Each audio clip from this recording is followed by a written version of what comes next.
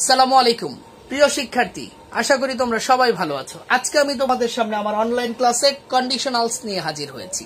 এটি ইংরেজির অত্যন্ত গুরুত্বপূর্ণ একটি গ্রামার। আমাদের মধ্যে অনেক শিক্ষার্থী রয়েছে যাদের এই কন্ডিশনালস নিয়ে অনেক জটিলতার সম্মুখীন হতে হয়েছে। তো আমরা আজকে এই ক্লাসের মাধ্যমে চেষ্টা করব সমস্ত প্রবলেমগুলো আমরা শেষ করার জন্য। আমি শিওর যে এই ভিডিওটা যদি তোমরা প্রথম থেকে শেষ পর্যন্ত দেখে যাও তাহলে অবশ্যই কন্ডিশনাল সংক্রান্ত তোমাদের আর কোনো জটিলতা থাকবে না। কন্ডিশনাল সেন্টেন্স শুরু করার আগে প্রথমে আমি তোমাদেরকে বলতে চাই কন্ডিশনালসটা কি।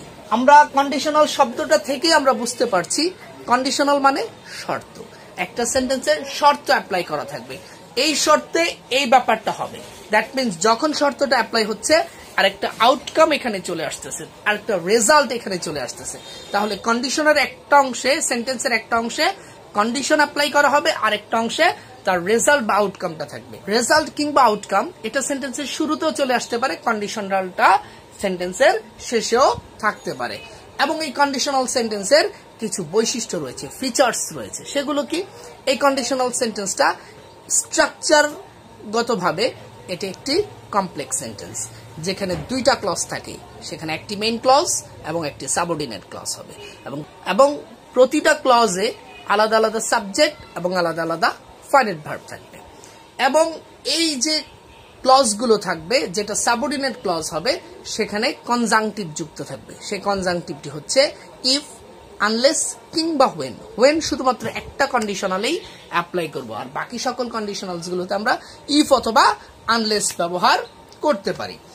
তাহলে দেখো, আমরা চলো শুরু করি। দেখি আমরা প্রথমে কন্ডিশনালস কত ধরনের রয়েছে। টাইপস অফ কন্ডিশনালস দেখো, এখানে zero conditional, first conditional, second conditional, third conditional. That means there R 4 types of conditionals. প্রথমে দেখো জিরো কন্ডিশনাল। জিরো কন্ডিশনালটা কি? Use to express general truth. That means যে আমি এই একটা কাজ, এই শর্তটা যদি অ্যাপ্লাই করা হয় তাহলে এই জিনিসটা হয়, ফলাফলটা আবশ্যিক, সেই সকল আলোচনা আমরা জিরো কন্ডিশনালে করব। ফার্স্ট কন্ডিশনালটা কি? Use to express the outcomes is likely to happen in future. ভবিষ্যতে এই ঘটনাটা হতেও পারে, নাও হতে পারে। এই শর্তটা যদি অ্যাপ্লাই করা হয় তার ফলাফল এটা হতেও পারে, নাও হতে পারে, সেই আলোচনাটা আমরা ফার্স্ট কন্ডিশনালে করব। সেকেন্ড কন্ডিশনালটা দেখো, use to express outcomes that R completely unrealistic. এটার যে ফলাফলটা থাকবে সেই ফলাফলটা সম্পূর্ণ অবাস্তব, এটা হওয়ার সম্ভাবনা একদমই ক্ষীণ। এই ধরনের আলোচনাগুলো আমরা সেকেন্ড কন্ডিশনালে করব। থার্ড কন্ডিশনালটা দেখো, use to explain that present circumstances would different. বর্তমান পরিস্থিতিটা ভিন্ন হতে পারত, ইফ, যদি, something different had happened in past. অতীতে যদি ভিন্ন কিছু হতো, যে অতীতে ভিন্ন কিছু যদি হতো, আমার বর্তমান পরিস্থিতিটা ভিন্ন রকম হতে পারত। এই আলোচনাটা, যেটা চেঞ্জ হওয়ার, পরিবর্তন হওয়ার কোনো সুযোগ নাই, সেই আলোচনাটা আমরা করব থার্ড কন্ডিশনালে। এবং প্রত্যেকটা কন্ডিশনালের আলাদা স্ট্রাকচারগুলো আমাদেরকে ভালো করে বুঝতে হবে। তাহলে চলো আমরা প্রথমে জিরো কন্ডিশনাল নিয়ে আলোচনা করি। দেখো, এখানে জিরো কন্ডিশনালের স্ট্রাকচার দেওয়া আছে if, when plus present indefinite plus present indefinite. That means এটা হচ্ছে ইফ কন্ডিশনালের অংশ, ইফ প্লাস হোয়েন। এই অংশের পরে যেই কন্ডিশন, যে রেজাল্টটা থাকবে, আউটকামটা থাকবে, সেটাও আমরা প্রেজেন্ট টেন্সে করব। কন্ডিশনালটা প্রেজেন্ট ইনডিফিনিট হচ্ছে, তার আউটকামটাও প্রেজেন্ট ইনডিফিনিট হচ্ছে। ইফ ইউ হিট ওয়াটার, যদি তুমি পানি হচ্ছে কি করো, হিট করো, তাপ দাও, তাহলে ইট বয়েলস। নর্মালি পানি এটা কি বয়েল হবে, এটা একটা জেনারেল ট্রুথ। দ্যাট মিনস দেখো, এখানেও প্রেজেন্ট ইনডিফিনিট, এখানেও প্রেজেন্ট ইনডিফিনিট ব্যবহার করা হচ্ছে। এবার যদি তুমি এটা দেখো, ইফ ইউ আর ইল, যদি তুমি অসুস্থ হও, you can not work properly, তুমি সঠিকভাবে কাজ করতে পারবে না। This is also general truth. দেখো, এই অংশটা প্রেজেন্টে করলাম, আমরা এখানে মডাল যুক্ত করে এই অংশটাও প্রেজেন্ট এখানে ব্যবহার করেছি। when people smoke cigarette, যখন মানুষ হচ্ছে যে কি ধূমপান করে, ধূমপান করলেই তখন কি হয়, their health suffers। যেখানে ইফ এর পরিবর্তে আমরা এখানে when ব্যবহার করেছি, ডাজন্ট ম্যাটার, দুইটা সেম অর্থ প্রকাশ করতেছে, তার আউটকামটা কিন্তু একই রকম থাকতেছে। ইফ কিংবা when এখানে কোনো ধরনের ভূমিকা পালন করছে না, এটার আউটকাম বরাবরই একই রকম থাকতেছে। তাহলে এখানে দেখো, এই অংশটা কি হলো, যখন মানুষ সিগারেট পান করতে, ধূমপান করছে, তখন সেক্ষেত্রে কি হচ্ছে, তাদের বডিটা বা হেলথটা কি করতেছে, সাফার করতেছে। এটাও প্রেজেন্ট ইনডিফিনিট করলাম, এটাও প্রেজেন্ট ইনডিফিনিট। তাহলে আমরা জিরো কন্ডিশনালে কি শিখলাম, যে দুইটা অংশেই প্রেজেন্ট ইনডিফিনিট হবে। তাহলে চলো আমরা ফার্স্ট কন্ডিশনাল নিয়ে আলোচনা করি। If plus present indefinite plus future indefinite, যে বর্তমানে এই কাজটা যদি তুমি করো, ভবিষ্যতে এই কাজটা হতে পারে, নাও আবার হতে পারে। There is a possibility of happening, এই কথাটা তোমাকে মনে রাখতে হবে। There is just a possibility হচ্ছে ইফ ইউ ওয়ার্ক হার্ড, যদি তুমি কঠোর পরিশ্রম করো, you will shine in life, তুমি জীবনে উন্নতি করো, উন্নতি নাও তুমি করতে পারো। ইফ ইউ টেক রেস্ট বা ইফ ইউ রেস্ট, তুমি যদি বিশ্রাম নাও, ইউ উইল ফিল বেটার, তুমি বেটার ফিল করবে, খুব ভালো অনুভব করবে। তোমার শরীর খারাপ, রেস্ট নিচ্ছ, তাও তুমি বেটার ফিল করছো না, এটা হতেও পারে। ইফ উই ডোন্ট হারি, যদি আমরা তাড়াতাড়ি না করি, we shall miss the train, আমরা কি করব, ট্রেনটা মিস করব। যে আমরা তাড়াতাড়ি না করলে ট্রেনটা মিস করব, মিস তো নাও করতে পারি। তাহলে কি এটা ভবিষ্যতে হওয়ার একটা সম্ভাবনা আছে, আবার নাও হতে পারে। তাহলে আমরা ফার্স্ট কন্ডিশনাল যেটা দেখলাম, সেখানে হচ্ছে প্রথম অংশটা প্রেজেন্ট ইনডিফিনিট, পরের অংশটা ফিউচার ইনডিফিনিট করতে হবে, যেটার স্ট্রাকচার আমরা জানি, subject plus shall will plus V1 plus object. তারপরে চলো আমরা সেকেন্ড কন্ডিশনাল নিয়ে দেখি, if plus past indefinite plus past conditional. দেখো যেখানে ছিল প্রেজেন্ট ইনডিফিনিট, সেখানে এখন পাস্ট ইনডিফিনিট হয়ে যাচ্ছে। যখন এই অংশটা পাস্ট ইনডিফিনিট হয়ে যাচ্ছে, আমরা রেজাল্টের অংশটা তখন পাস্ট কন্ডিশনালে চলে যাচ্ছে, সেটার আলাদা স্ট্রাকচার। আমরা শুরুতে বলেছি প্রত্যেকটা ক্লজে আলাদা আলাদা সাবজেক্ট এবং ফাইনাইট ভার্ব লাগবে। তাহলে এখানে সাবজেক্ট দেখো ইউ ব্যবহার করা হয়েছে, আমরা উড মডেল ব্যবহার করেছি, ফাইনাইট ভার্ব ব্যবহার করেছি, এবং শাইন এখানে ব্যবহার করা হয়েছে। তাহলে এই অংশটা দেখো, ইফ ইউ ওয়ার্ক হার্ড, যদি তুমি কঠোর পরিশ্রম করতে, পাস্টে হয়েছে, you would shine in life, তুমি জীবনে উন্নতি করতে। এটা অবাস্তবিক একটা কথা বলা হচ্ছে, যে তুমি যদি করতে তাহলে তুমি উন্নতি করতে পারো, তুমি তো করো নাই, রাইট? তাহলে দেখো এখানে এটা অবাস্তবিক, যেটার হওয়ার চান্সেস খুবই কম। Is that clear? তাহলে দেখো পরের উদাহরণটায়, ইফ ইট রেইন, যদি বৃষ্টি হতো, we would not go out, আমরা বাহিরে যেতাম না। ইফ উই ডিডন্ট হারি, যদি আমরা তাড়াতাড়ি না করতাম, we might miss the train, আমরা হয়তো ট্রেনটা মিস করতে পারতাম। তার মানে কি, যে তুমি ট্রেনটা মিস করতে পারতে, আবার নাও তো করতে পারতে। তাহলে এইখানে আমরা দেখতেছি যে অতীতের যে কোনো কাজ যেটা হওয়ার সম্ভাবনা খুবই কম, সেই আলোচনাটা হচ্ছে সেকেন্ড কন্ডিশনালে নিয়ে।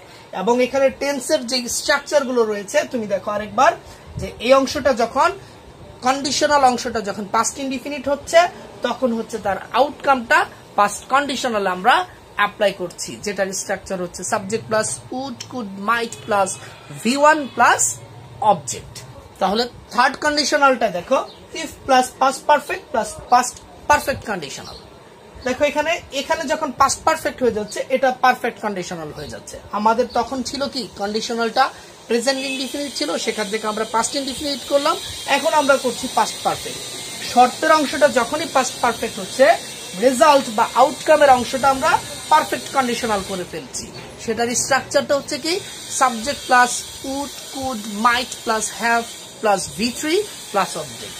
তাহলে দেখো এই অংশটা একটু বোঝার চেষ্টা করো।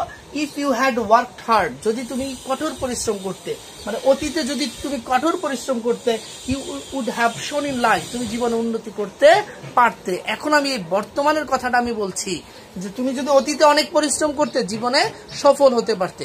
এই বর্তমান সময়ে এসে অতীতের ওই ব্যাপারটা কি আমাদের পক্ষে পরিবর্তন করার, চেঞ্জ করার কোনো সুযোগ রয়েছে? No, we have no chance to change it. তাহলে এই আলোচনাটা এখানে করা হচ্ছে, যে কথাটা বলা হচ্ছে যে আমরা বর্তমানের এই পরিস্থিতিটা কোনোভাবে আমরা এখানে চেঞ্জ করতে পারবো না, কিন্তু আমরা মনে করতে পারি যে অতীতে যদি এই কাজটা করা হতো, অতীতে যদি এইরকম হতো, অতীতে যদি ওইটা হইতো, তাহলে বর্তমানটা এরকম হতেও পারত। এখানে দেখো শেষ উদাহরণটায়, if the ambulance arrived earlier, যদি অ্যাম্বুলেন্সটা আগে আসতো, he might have survived, সে বেঁচেও যেতে পারত। সে তো বেঁচে নেই, সে মরে গিয়েছে। এখন আমরা এই বর্তমান সময় বলছি যে অ্যাম্বুলেন্সটা যদি আসতো, সে বেঁচেও যেতে পারত। এই পরিস্থিতিটা কিন্তু আমরা কোনোভাবেই এখানে পরিবর্তন করতে পারছি না।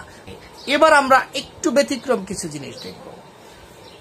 War in the if clause, যদি ইফ ক্লজে ওয়ার থাকে, তখন আমরা কি করব?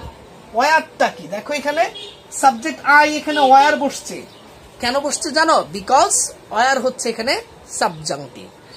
সাবজাংটিভ হচ্ছে স্পেশাল কাইন্ড অফ ভার্ব, একটা বিশেষ ধরনের ভার্ব যেটার কাজ হচ্ছে সাবজেক্টের ডিজায়ার বা ইমাজিনেশনটাকে তুলে ধরা।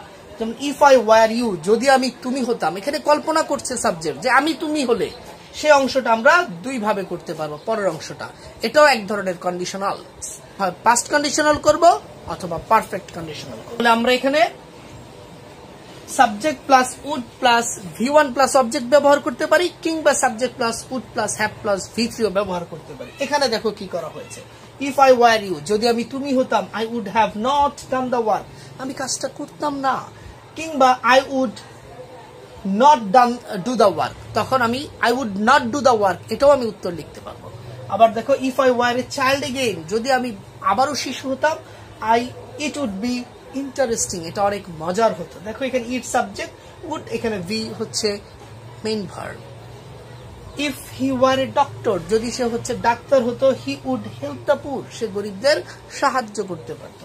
তাহলে দেখো এখানে ইফ ওয়ার রয়েছে, এখানে আমরা এই অংশটুকু আমরা কি করেছি, পাস্ট কন্ডিশনাল করেছি। তুমি চাইলে এই অংশটা পারফেক্ট কন্ডিশনালও করতে পারবে।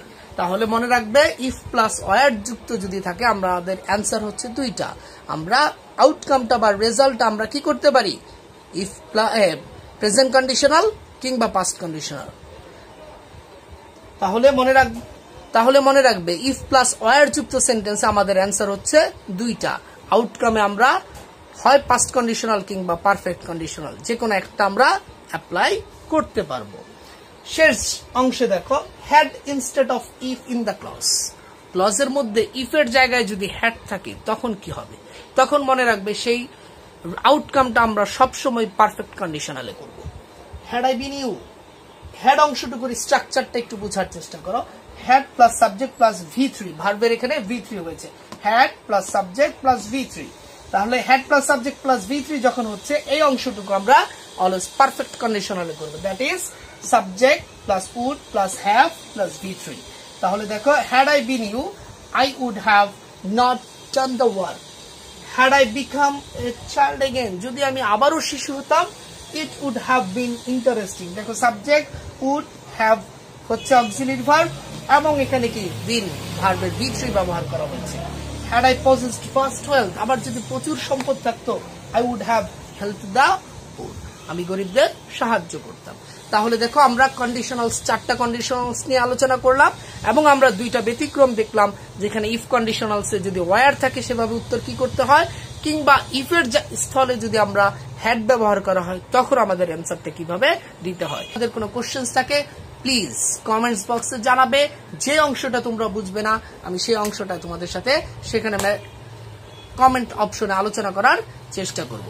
সে পর্যন্ত তোমরা ভালো থাকো, সুস্থ থাকো, এবং আব্দুল্লাহস ইংলিশ ফেসবুক কিংবা ইউটিউব যে চ্যানেল রয়েছে সেখানে তোমরা সাবস্ক্রাইব করে নেবে, আমার সাথে থাকবে, এবং পরবর্তীতে যে আপডেটগুলো দেওয়া হবে যাতে করে তার নোটিফিকেশন তোমরা দ্রুত সময়ের মধ্যে পেয়ে যেতে পারো। থ্যাংক ইউ সো মাচ, ভালো থেকো।